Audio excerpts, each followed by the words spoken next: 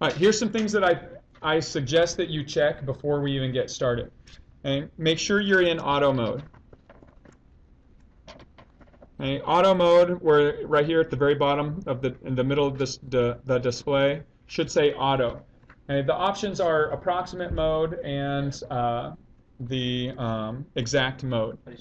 Okay, so to get to auto mode, you hit this mode button, which is right below the white alpha key. Okay, and if you scroll down, or if you move to the, hit F2 to jump to page 2, or just keep scrolling down, where it says exact approximate at the very bottom of the screen here, click to the right. You can choose between those three modes. And here's what they mean. Auto mode means it'll display the answer in whatever form you entered the calculation. And that's why it's the most useful. It's really versatile. Exact mode means it's going to give you the exact answer.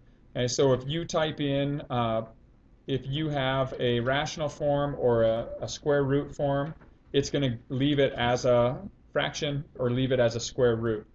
Okay, approximate form means it's going to put it in decimal form every time. So even if you put 1/2 and hit enter, it'll display it as 0.5. It's going to put it in decimal form.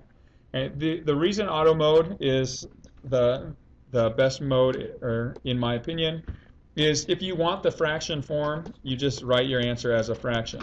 If you want the decimal form, hit the green diamond, or you put the decimal in it, and you can have either way.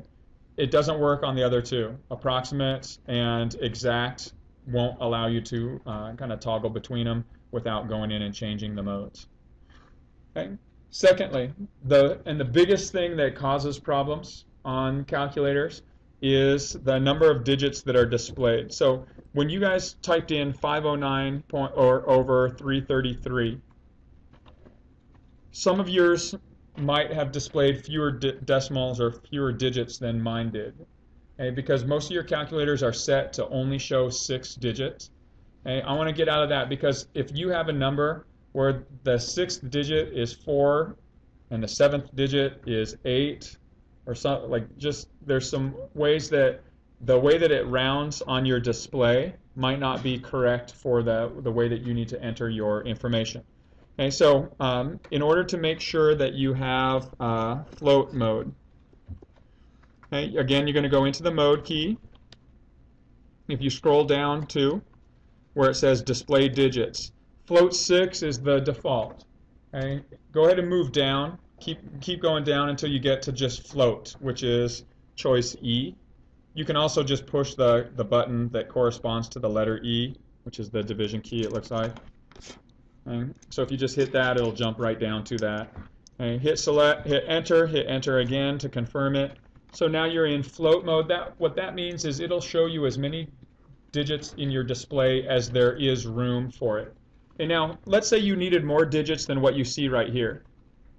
Okay, for some reason. You probably won't, but it's possible.